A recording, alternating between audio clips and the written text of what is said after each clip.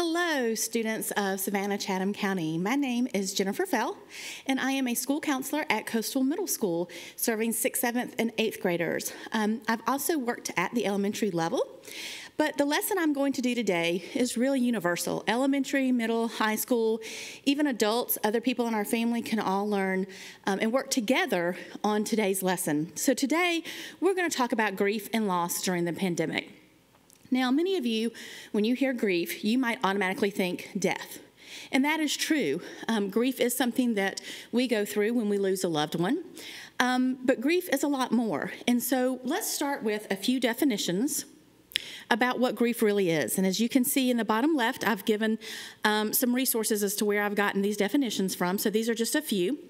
But grief is a noun, and it means deep sorrow, especially caused by someone's death. And so that's really what we just talked about, and that's what a lot of people think about when they think about grief.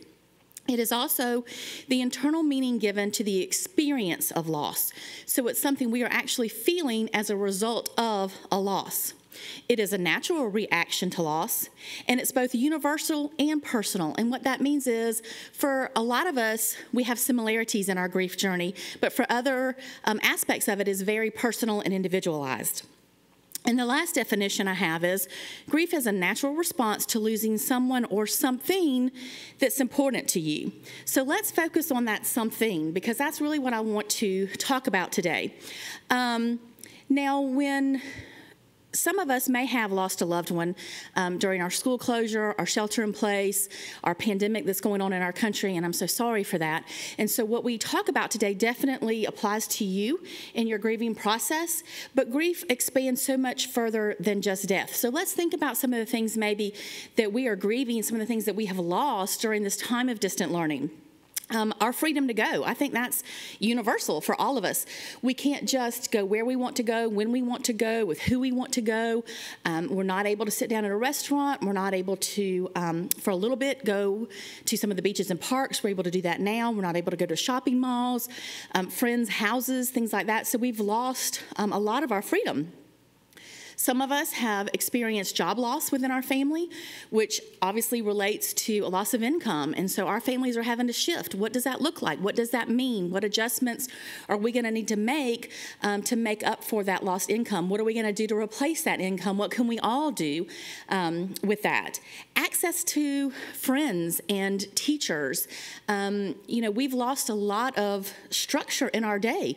We are used to getting up, getting to school, knowing what our day looks like, knowing what to expect, knowing who we're going to see, when we're going to see them, knowing what we're going to do after school, knowing that we're going to have breakfast when we get to school, lunch when we get there. And so our structure of our day and the people that we surround ourselves with are no longer there, and that's a huge loss. For our kindergartners, our 5th graders, our 8th graders, you're losing the last few months of that time in a special place. For 5th graders, you spend a lot of time in elementary school, and the end of the year is so full of different celebrations and excitement for moving on to that next chapter. Especially our seniors, they are missing so much. Graduation, prom. Now, yes, our school system is doing amazing things with our graduates and for our graduates. It's not traditional. It's not what you expected. It's not what you have planned for 12 years.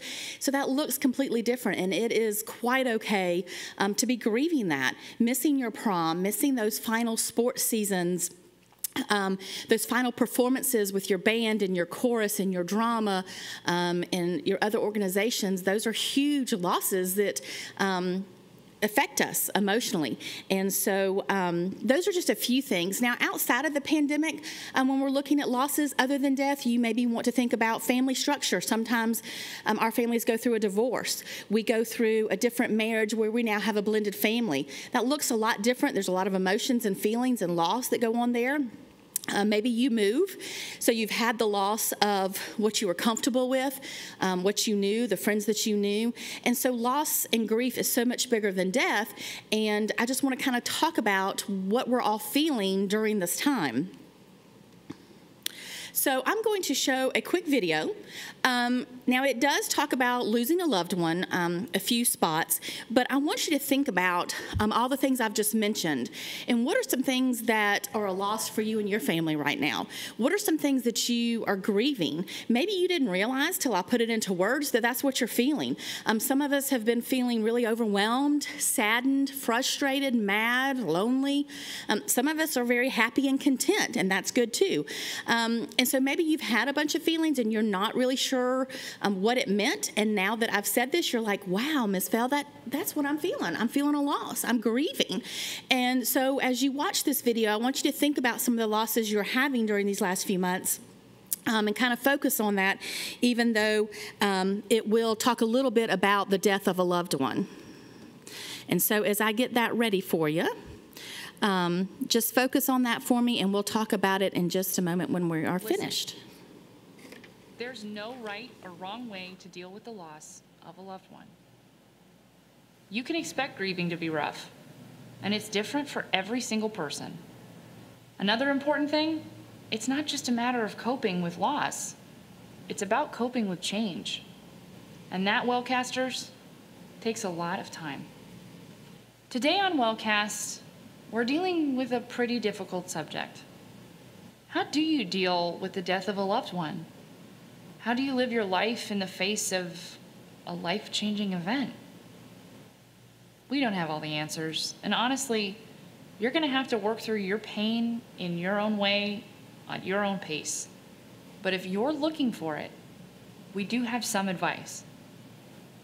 First things first, you need to remember that grief is a process and not a task. You might have heard of a popular theory that breaks up bereavement into stages: denial, anger, bargaining, depression, and acceptance. While you might identify with some or all of these steps, you gotta remember that grief is less like a staircase and more like a roller coaster. There are peaks and dips, and they don't always happen in predictable ways. You might feel better for a while and then worse, and that's okay. It's natural to have an uneven journey with your grief. Don't be afraid of the pain. You shouldn't try to stuff your sorrow away into a place where you don't have to deal with it. It's just gonna stay there. In order for you to work through your grief, you're first gonna have to acknowledge that it exists. There are a lot of ways to do this. You might have to be alone for a bit. Maybe you need to write down your feelings in a journal or talk to someone. Do things that make you happy. When you're grieving, it's sometimes difficult to hold on to who you are. After all, so much of your energy is focused on the mourning of your loved one, which is fair, but it's easy to get sucked into a mind space where you can't even remember your former self. We want to tell you it's okay to take time to do the things that make you feel like yourself and give you joy. Recognize the relationship between the mind and the body. When you're experiencing grief, it's really easy to forget the things that you usually do as a matter of routine. Taking a shower, getting enough sleep, eating. Neglecting your physical health is only going to take a greater toll on your mental health, which is taking a pretty significant hit right now. So do yourself a favor and do us a favor and make an effort to take care of you. It's what your loved one would want. Reach out. Wellcasters, if you take nothing else away from this episode, please remember this. You do not have to be alone in your grief. If your feelings are too overwhelming for you to sort out, that's okay. But go to someone else for help. It can be someone you know, a family member or a friend, or it can be a therapist or a professional who knows how to help people deal with this exact situation that you find yourself in right now. Just the act of talking out loud about your feelings can be incredibly cathartic. Finding someone who can help you sort them and work through them is even better. Tweet us at WatchWellcast, email us at watchwellcast@gmail.com, or leave a comment down below. We'll see you next. Okay, so we are going to stop there and get back to my presentation.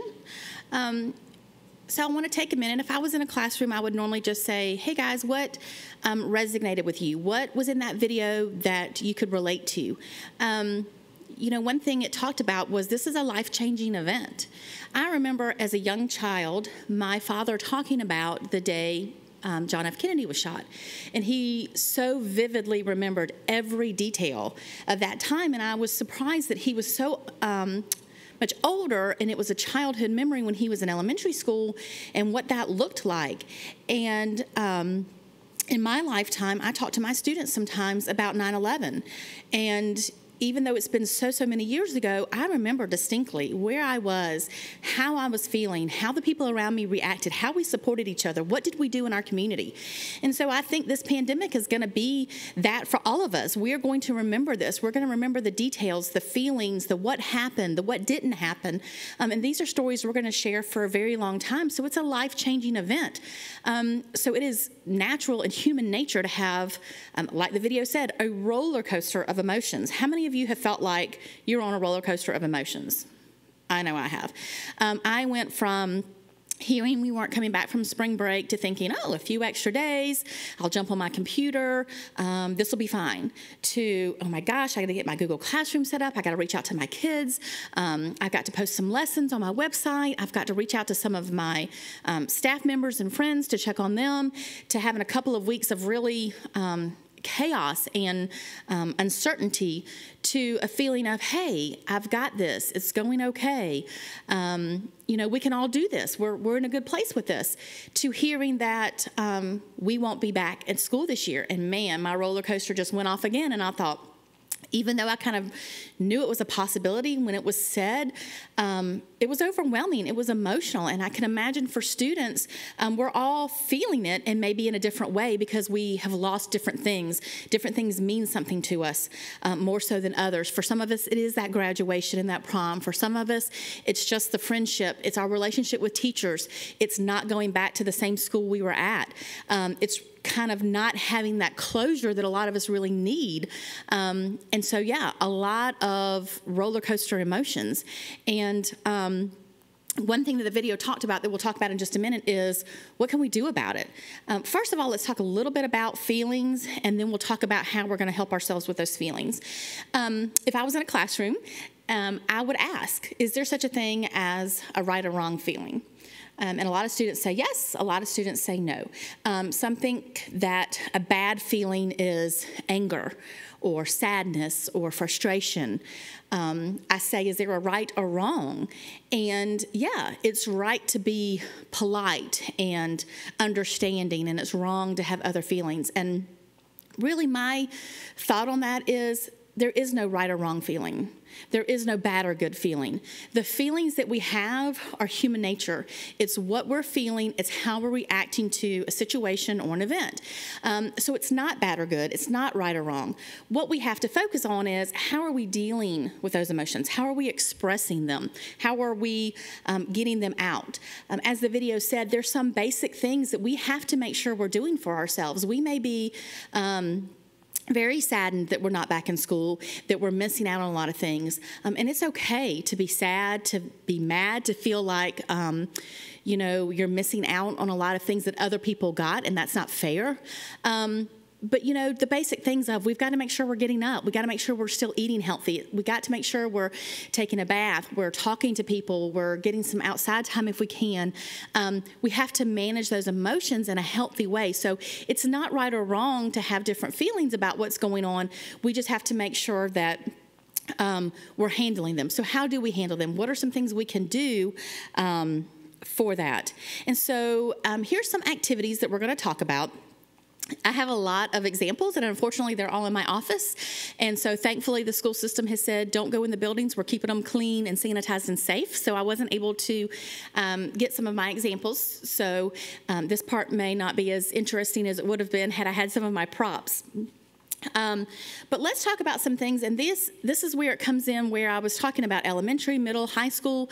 We all have these feelings. We all are experiencing loss. We all have some grief. And so these activities are also the same. You can adjust them to the ages that are in your family and where you are and what age you are, to make it interesting, to make it meaningful, and to give you some outlets for your emotions. One activity that I absolutely love, I was introduced to it when I volunteer with Hospice Savannah in their grief, and one of the counselors there has feelings graffiti, and it has become one of my most favorite activities. And so basically what you want to do is, since we're at home, we're gonna use what we have. So if you have crayons, if you have paint, if you have sidewalk chalk, figure out what colors you have. And so on a piece of paper, I want you to make a list of those colors. Now, if you're creative and you got some paint and you want to blend and make some mauve and light blue and mint, you can, or you can stay with your basics, red and blue and yellow and green. List the colors that you have. And what I want you to do is list feelings that connect with those colors. So maybe red is anger, blue is sadness, yellow is hope or peace, green is envy, whatever feelings that come to mind. Or if you can work on this as a family, have the family decide on some feelings and help you make a list of feelings. So what you're going to do, again, what you have. Maybe you have paper. Maybe you have some extra canvas sitting around. If you're like me, you've done some online shopping, so you might have some cardboard boxes or pieces of cardboard you could use. Again, if you have sidewalk chalk and an outside sidewalk, use what you have. And so what I want you to do is take these colors and these feelings and draw about them. You can draw a picture. Maybe you're grieving your classroom, the normalcy of being there and being with your teacher and your friends and learning. And you want to draw a picture about that.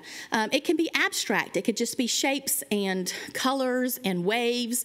But use the colors that relate to the feelings that you currently have about that situation. The other option, and it's in the bottom right-hand side of this slide, is a mandala.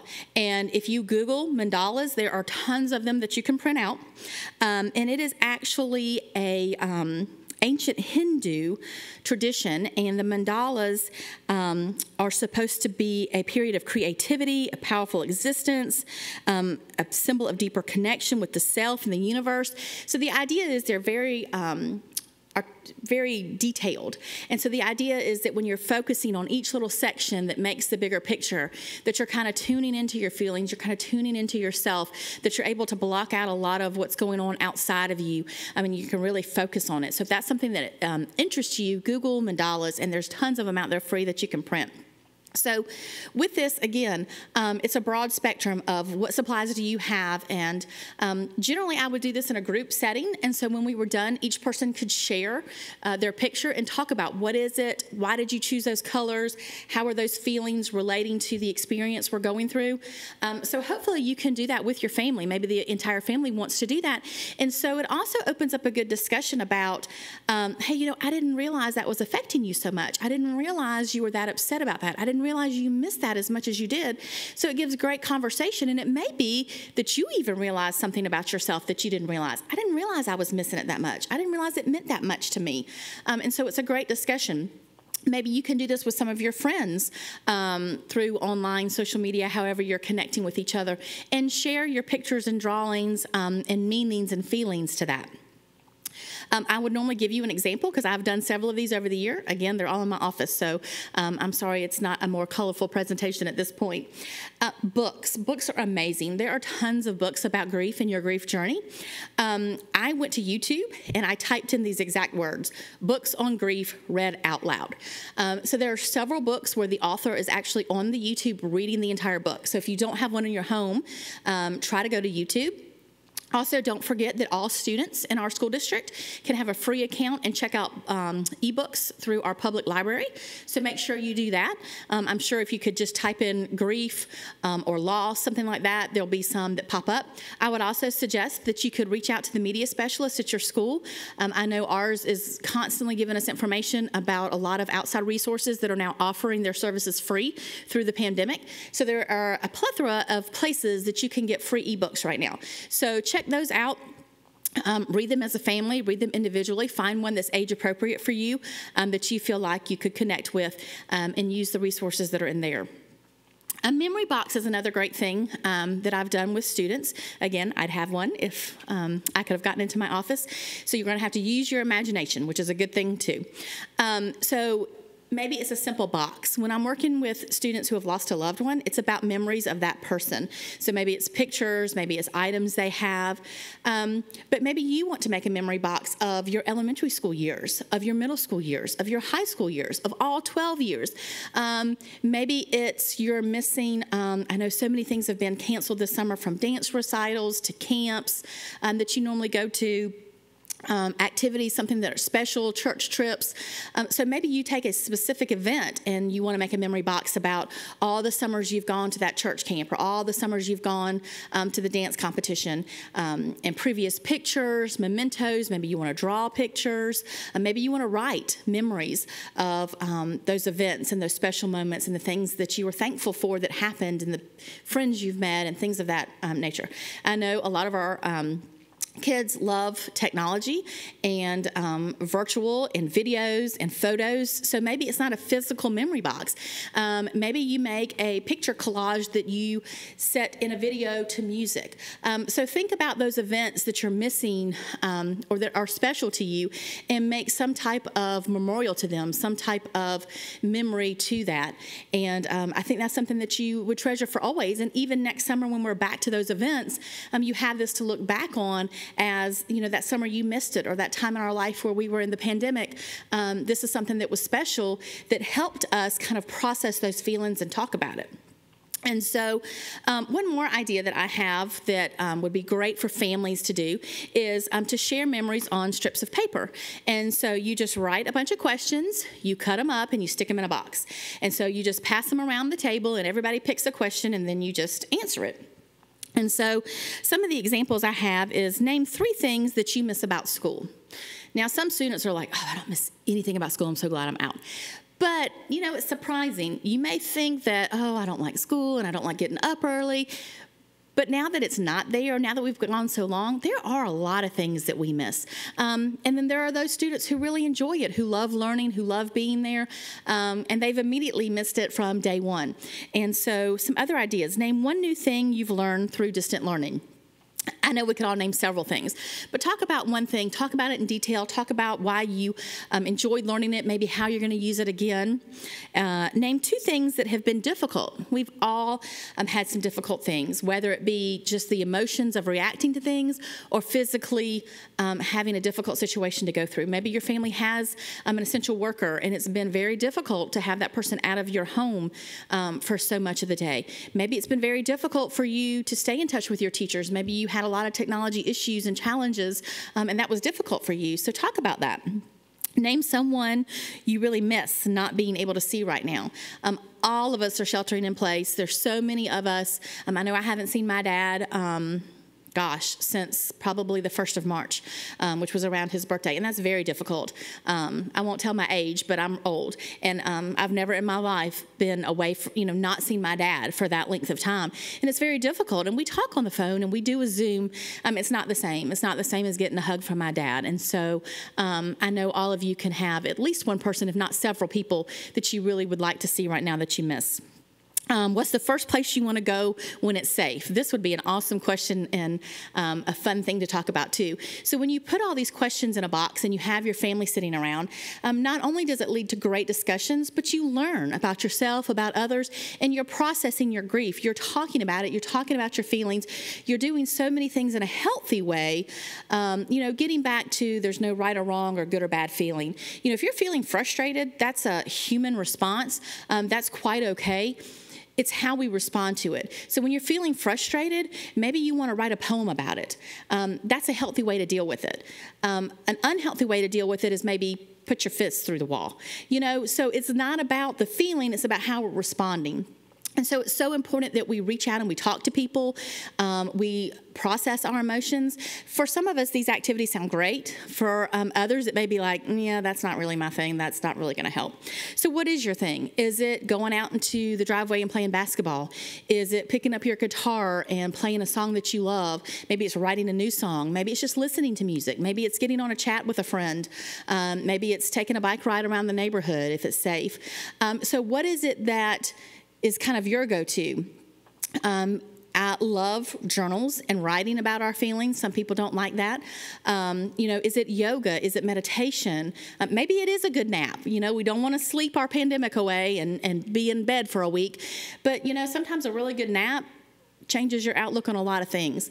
And so find those things, find those activities, and reach out to people as well.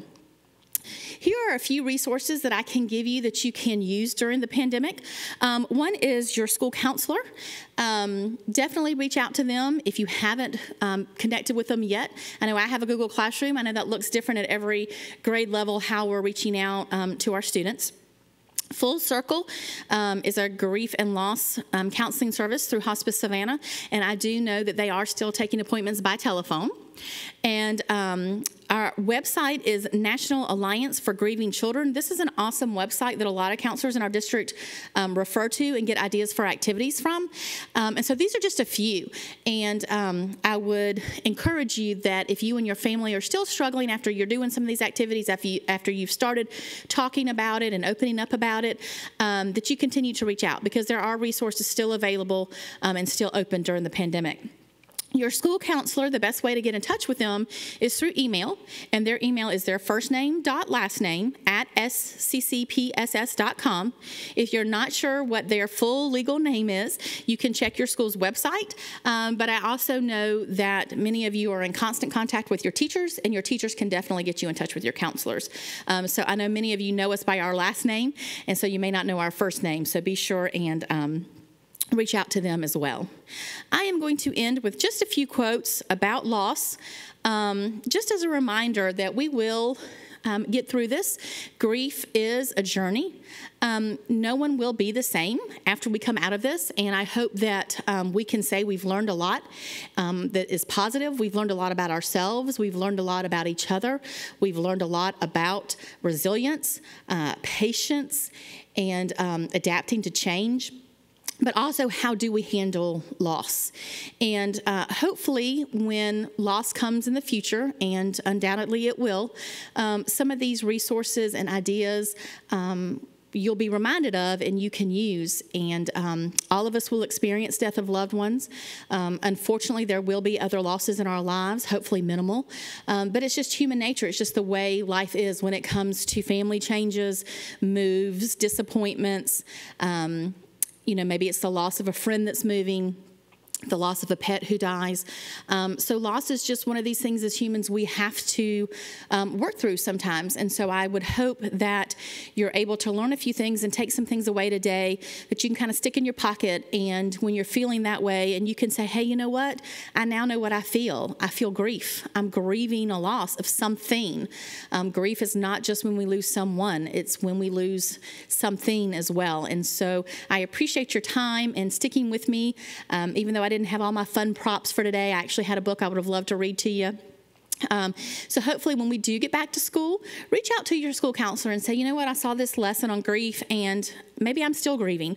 I think for a lot of us, it's going to take a lot of time to process this grief, and we're going to take this on our journey for a long time. And so reach out to those counselors when you get back to school and say, I want to talk about it. I want to talk about what I felt when we weren't here. I want to talk about how my family did or did not respond well, and continue to process that grief and loss, and continue to talk about it with your friends and teachers, because it is normal. It's a new normal for all of us. And I hope you are successful in that, and you reach out to where you need to. And I hope you all continue to stay safe, stay in touch with your teachers and counselors till the end of the school year on May 15th. Have a great summer, and we look forward to seeing you when school returns.